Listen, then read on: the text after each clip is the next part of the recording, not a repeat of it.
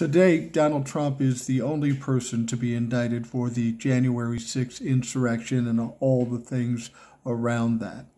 A lot of us have been waiting for superseding indictments coming for the sitting members of Congress, Ginny Thomas, Roger Stone, and the like. We're hearing that that may not come till after the election, and okay, we'll have to wait for that.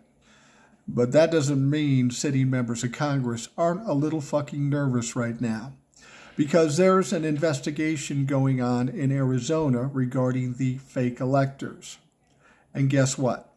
Andy Biggs and Paul Gosar, representatives in the House, have just been subpoenaed to testify in Arizona.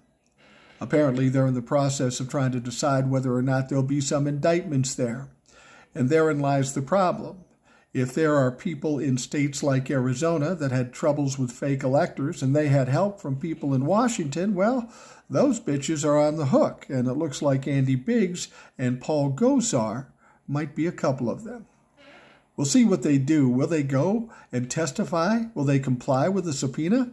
I don't think they have much fucking choice. They're going to have to do that. And they're probably going to get nervous because then they're going to realize, oh, an indictment may not be that far off.